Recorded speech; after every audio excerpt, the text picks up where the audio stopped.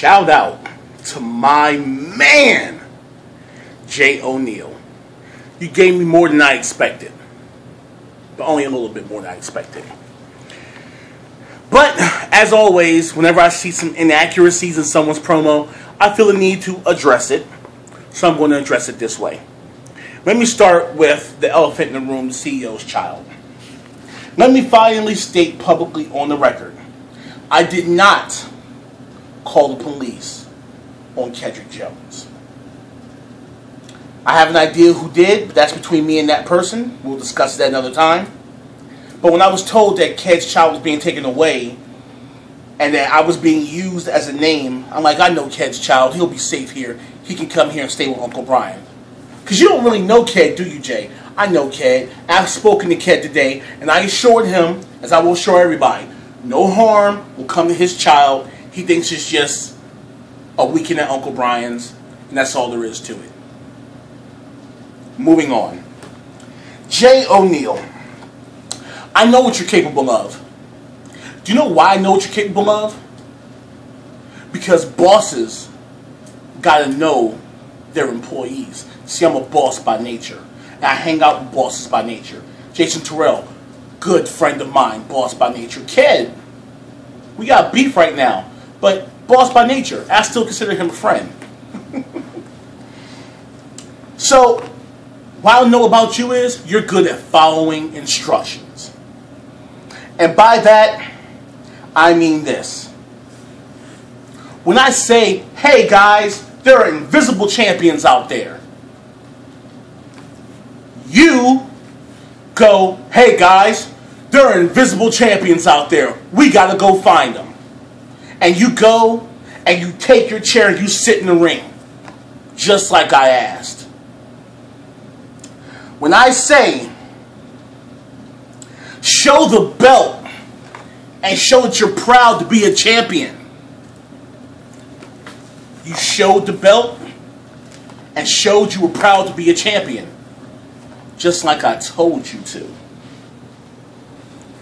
When I said, Jay, what are you going to do? Show me something. What did you do? You showed me something.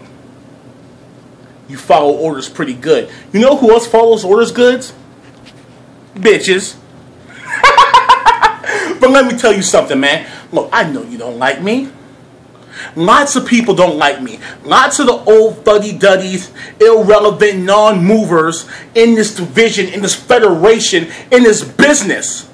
They didn't have the wherewithal to move themselves without direction, don't like me. When I came in, and you sitting there, and you've been around, and you've been overlooked, and you see this big, fat, nasty, black, ugly, black gum, yellow teeth, fat back on his titty having ass nigga come in and make himself into a star, it's gotta intimidate you. I understand that. The difference between me and Ked is I don't give a fuck who likes me back there. I know lots of y'all don't like me. Doesn't change how I feel about y'all. I like you, Jay. You don't have to like me. Because bitches don't have to like their bosses. And make no mistake, I'm a boss in this game. You're an overachieving mid-carder. And at the next pay-per-view, you're talking about what you don't know what I'm capable of. Shouldn't you know by now what I'm capable of? Doesn't that tell you what I'm capable of? I resurrected an entire company. So what do you think I would do to you, Jay? You gonna rape Stephanie? Some guys gotta take it. I understand. I don't have that problem. You seen what I'm working with. But even after you devour Stephanie's butt flower, I'm still gonna be a boss. And you still gonna be what you hate. That guy under me. 1, 2, 3. I'm glad you showed me something. And I thought about going at you a little harder, but I want this to be a message to everybody in the locker room. Hey, you don't have to be afraid of me. I like the fact that Jay's not afraid of me. It's not going to make me feel bad when I break him. And Jay, if you come and take this belt from me, 'Cause I know you very well possibly could. It's a victory for me. 'Cause we're the ones that made you. It's Eminem. You know why? Because I'm a boss. I'll see you tomorrow.